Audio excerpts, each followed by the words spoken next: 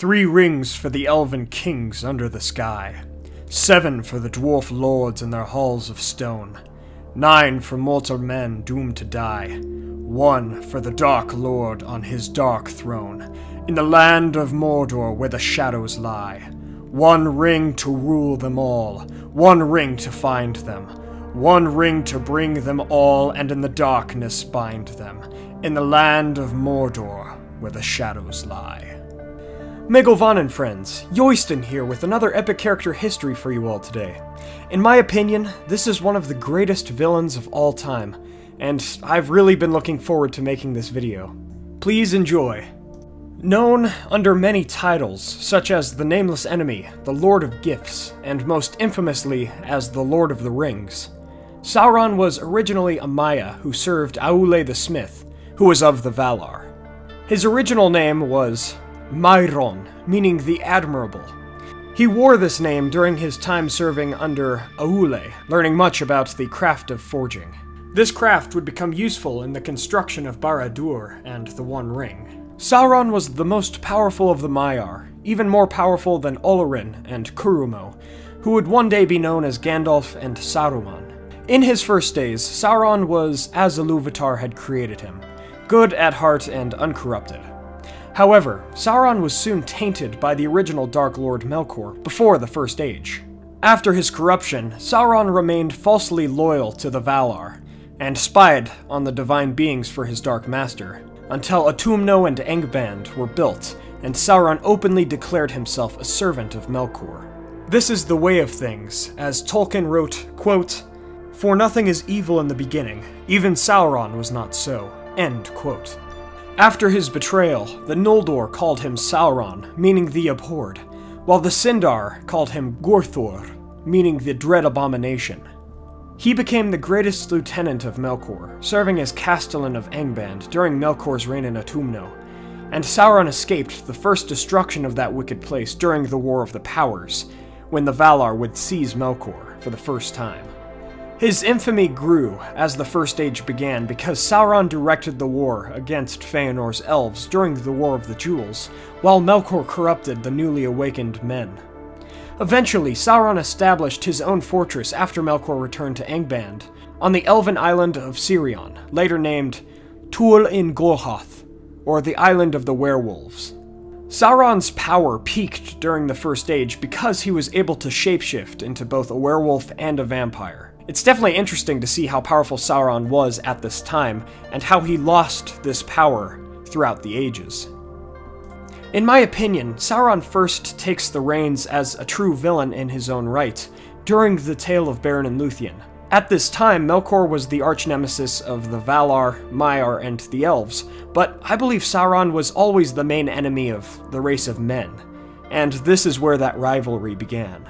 Before the man Beren met the elf Luthien, Sauron wanted to know the location of Barahir, one of Aragorn's ancestors, so that he could end the line of leaders in the House of Beor, which would cripple the race of men. And so, Sauron tortured Gorlim, one of Barahir's men, for the location of his leader. After Gorlim revealed Barahir, the band of men were killed, creating the first great tensions between men and Sauron. Beren, the son of Barahir who yet lived, sought revenge, and eventually came to the forest of Doriath, where he met Luthien and began the quest for the Silmaril. During this quest, Beren and his allies were captured by Sauron before he and his companions could make it to Melkor's fortress of Angband, in order to steal one of Feanor's Silmarils.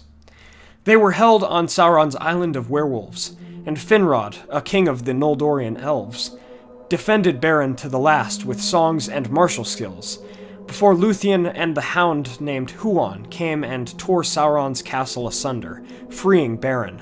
Luthien and Huan gave Sauron a massive defeat, killing all of his werewolves and even defeating the Dark Servant himself, while he was in the shape of a werewolf. After this, Sauron fled to the forest of Tuor-Nufuin, in the appearance of a vampire.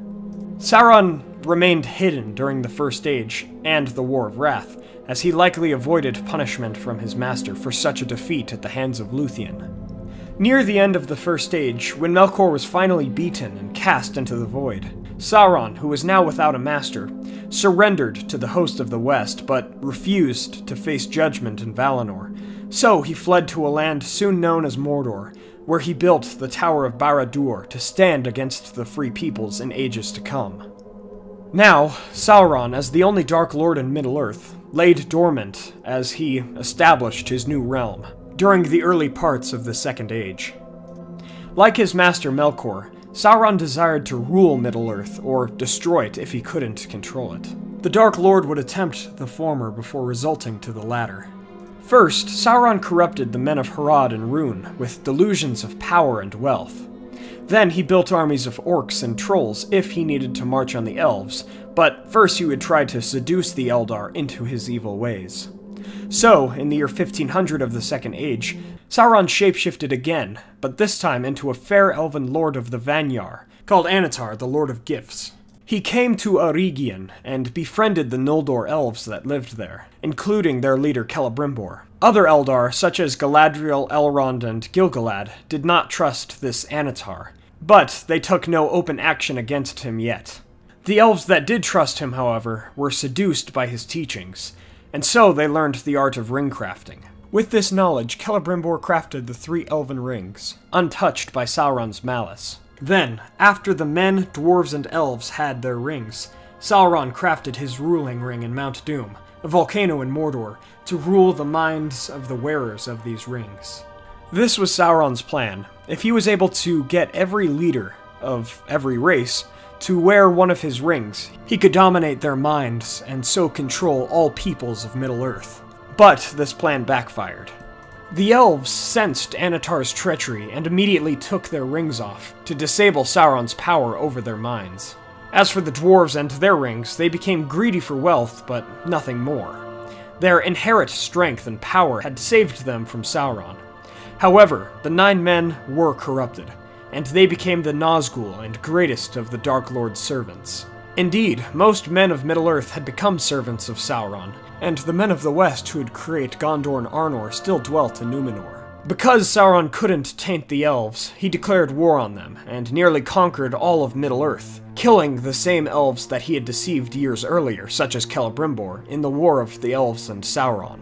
It wasn't until the men of the West intervened that Sauron was driven back. Under the King Tar-Minastir of Númenor, the men of that fair island came unto Middle-earth, and pushed Sauron back to Mordor. This allowed the Dark Lord to grow in power over many centuries, and towards the later years in the Second Age, Melkor's servant once again re-emerged, calling himself the King of Men and the Lord of the Earth. These titles had offended the Númenorians, and so the great men of that island went once again to Mordor without any conflicts, and imprisoned the Dark Lord easily, as their strength of arms was far superior to that of Sauron's forces. We must remember, though, Sauron is a master deceiver and manipulator, so he used his imprisonment to his advantage and corrupted the kingdom of Númenor from within. The same king who had detained Sauron, King Ar-Pharazôn, came to trust Sauron, who had assumed another fair guise as his greatest advisor, and so Sauron spread lies to the people of Númenor, telling them that his old master Melkor had the power to save men from that which they most feared, death. Indeed, these men who had longer lifespans than any normal human still feared their mortality. So, they gave in to Sauron's lies and constructed a temple to the original Dark Lord, and they worshipped him through human sacrifices. Eventually, Sauron convinced the men of Númenor to sail against the Valar in the west, but Ero-Ilúvatar, Master of All, intervened, and he drowned Númenor and destroyed the followers of Ar-Pharazôn and Sauron. This was not the end of the Men of the West or Sauron, as Elendil and his loyal sons, who had not betrayed the Valar, were granted safe passage to Middle-earth, where they built Arnor and Gondor, the 2 kingdoms of men that would stand strongest against Sauron in the later years. Sauron's deceptions on Númenor came with a cost, however, and the Dark Lord drowned and lost his ability to shapeshift, so he was forced to assume his unfair guise for the rest of his years. Although Sauron's body was destroyed in the downfall of Númenor, his spirit was strong enough to bring the One Ring back to Mordor. Thus he was able to revitalize his physical body. In the last years of the Second Age, Sauron learned that Elendil still lived, and as he despised him most out of all Númenorians, the Dark Lord waged war too soon, in hopes to crush Gondor and Arnor. But High King Gil-galad of the Elves, alongside High King Elendil, defeated Sauron in the War of the Last Alliance, after 12 years of planning and fighting. The Dark Lord was defeated on the slopes of Mount Doom when Isildur cut the One Ring from the hand of the Dark Lord.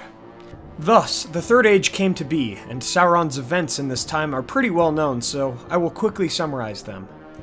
It is speculated as to whether or not Sauron ever took a physical shape after the War of the Last Alliance. The Lord of the Rings movies portray him as a flaming eye atop Barad-Dur, but I don't think that's what Tolkien had in mind. Though Sauron did take a lidless eye as his symbol, I think Sauron took a physical form towards the end of the Third Age, but he remained within Barad-Dur, using the Ithil Stone to spy from the lands of Mordor. Because the One Ring remained, carried by Isildur, lost in the Anduin, and then found by Smeagol and passed on to the Baggins family, Sauron remained, and his spirit endured. After 1,000 years, Sauron began to re-establish himself once again. He created the stronghold of Dol Guldur in Mirkwood, and he bade his time there, waiting for the perfect moment to strike with a new war.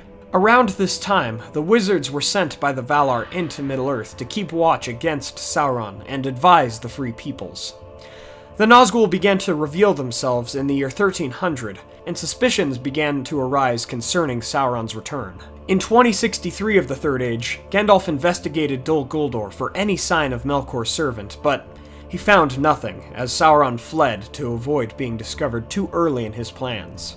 Sauron likely went to the Far East until 2460, when he would return to Dol Guldur, marking the end of the Watchful Peace. After his return to Dol Guldur, Sauron continued his preparations for the final war against the Free Peoples. Gandalf infiltrated Dol Guldur again in 2850, and finally discovered that Sauron had indeed returned.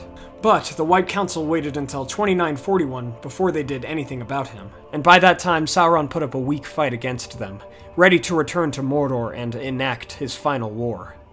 I think Sauron spent most of this age in Dol Guldur waiting for Arnor's downfall and the weakening of the Free Peoples, so that he would have almost no resistance in his domination. During this time he was also likely thinking about the One Ring and where it could possibly be. Thus, Sauron rebuilt his armies and Barad-Dur, while enslaving the men of the south and east. Sauron took the symbol of a lidless eye for his regime, and used this to spark fear in Middle-earth during the War of the Ring in the year 3018 to 3019 of the Third Age. Sauron had the strength of arms and tactics over the Free Peoples, and could have won the war through those, but his biggest weakness led to his final defeat.